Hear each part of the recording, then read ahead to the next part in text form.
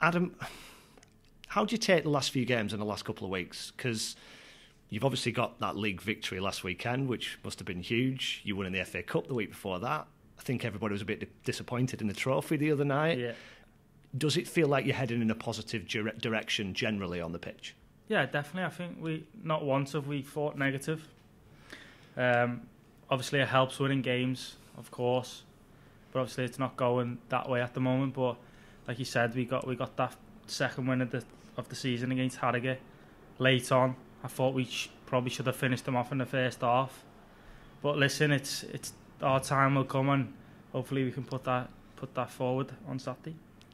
What does it do for belief? Because I know that players always say, if you've got a good dressing room atmosphere, you don't lack confidence. It isn't an issue. But to play well, as the manager's been telling us all season, and not get a points return for that's got to have an effect, hasn't it? Pardon me. Yeah, it's obviously frustrating. You're playing well, and we're working so hard through the week, and obviously on a Saturday, and we have midweek games. We're travelling. We went to Wimbledon. We went to Worthing, and lads are giving it everything, and them rewards are not coming back for us, and it's just the fine margins. I spoke to a few people, fans, and after games, and they're saying we're there, that we're so close to winning games, and I think once we get on that run, I think we're not going to stop, and that's me personally. I think once we get that run of games and we get consistent and scoring more goals, because we're creating lots of chances, and we've shown that against the big teams this season. How much will a home league win make a difference to that? Because obviously the two you've had so far have both been really good away wins, but you've only won here in the trophy. Yeah, listen, it's obviously nice winning away and at home, but especially the fans have turned out every week, and it'd be something for them just to give them back, to go home and think, oh, we've got 3 points at home and let's kick on from there. The majority of your fans obviously see you at home. I'm sure that's a huge factor in trying to reward them, isn't it? Why do you think you've not been able to get over the line here this season so far? Probably like I said before, it's just them fine margins, switching off, lack of communication in the team, and obviously we played against some good teams this season, don't get me wrong. It's if you give them chances away, you get punished, and it's shown. Chesterfield, MK Dons, Bradford as well, where we lost last minute as well. Obviously drew that game, then we 1-0 up. But listen, we've just got to put them games behind us, because we know we're good enough to win games, and hopefully we can do that against Port Vale on Saturday. It's as tough as it gets, isn't it? The team that are top of the league. Yeah. Obviously you'll be doing your preparation and looking at what they do. What do you expect from them, though? Is there a big difference between top of the league and mid-table and bottom in this division? I've always said I think anyone can beat anyone in League Two. I've realised that, I've noticed that, because I've been here in League Two now for 3 years. I think anyone, if you're on your day, you can beat anyone, whether you're bottom of the league, top of the league, and we're definitely going into Saturday thinking that we're going to beat them, and hopefully we do that. Yeah, it's back to that belief factor again, isn't it? Do you have to, I don't know if you're the kind of sports person that does the whole manifest it thing, but I know a lot of people say you have to believe it if you're going to go on and do it. If you don't believe it, you're never going to do it. Yeah, of course. If you don't believe anything, like you said, it's not going to happen. But me personally, and I know for a fact that the group, if we turn up Saturday, we will win. It promises to be a slightly unusual home game. The supporters trust have organised the protest, to the idea being not really disrupt what's going on the pitch, but to raise awareness that the club's still not been sold. So you're going to see things like black balloons being released and maybe fans turning their back on the game.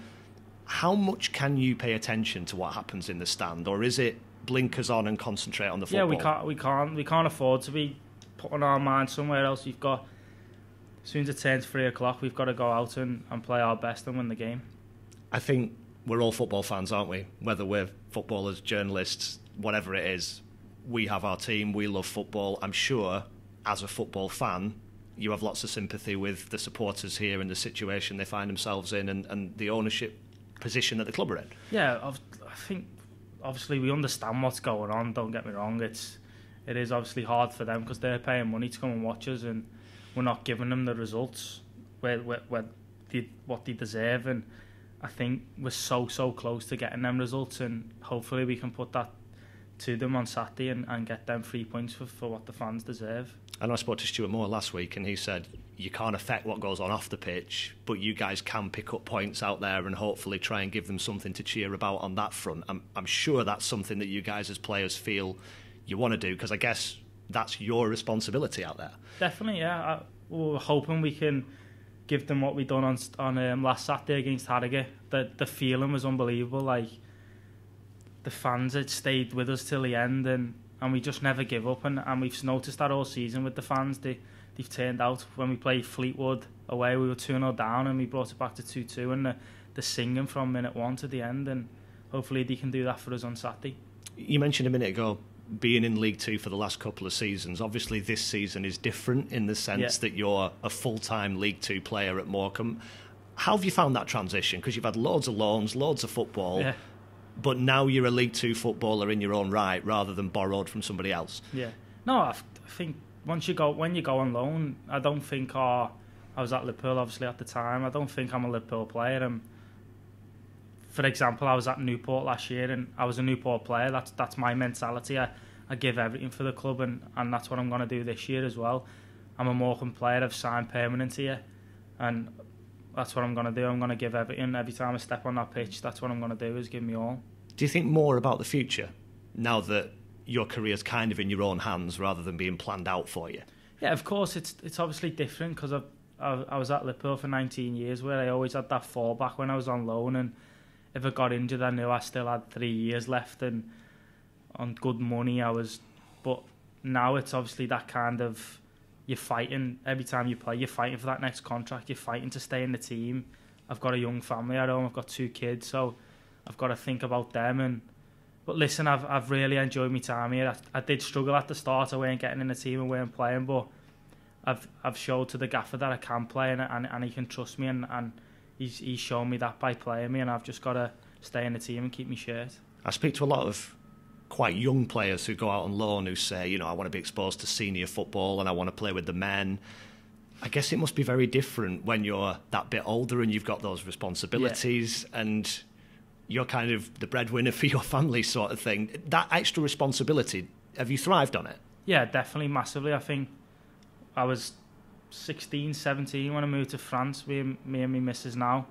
She quit her job to come and live with me, so that's something I've got to think about. And we obviously had 2 young kids as well, and I'm doing it for them, really. That's all I can say, obviously.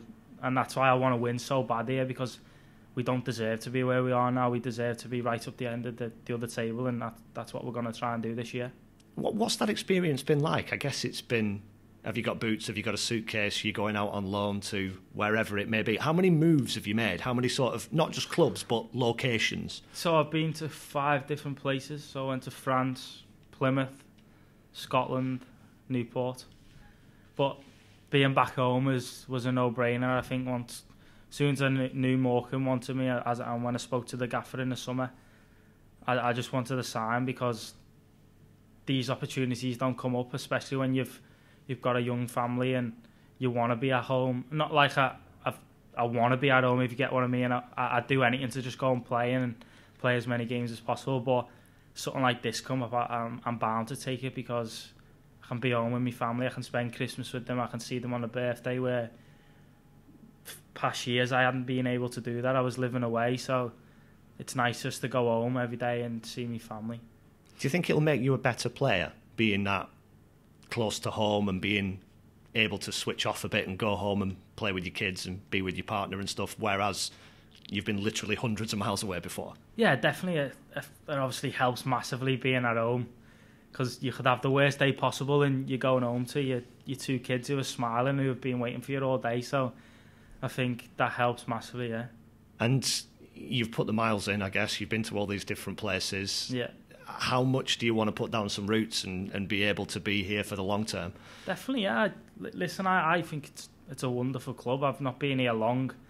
A few of the lads have obviously been here longer than me, but they speak highly of the club, and the from the staff to the players, everyone's just it's like a big family, really. And we're showing that on the pitch. We've just got to stick together, and when bad times are here, like we are now, we're obviously bottom of the league, but I don't believe that we should be there. And just lastly, on the pitch, from a personal perspective, how much have you enjoyed it? I think the supporters have been making note of that left foot that you've got. Yeah. Listen, it's what I do really. I like to be so direct and I like to create chances, and I'm going to keep doing that. And I just need to get a few goals down me on the chart now and rack them up.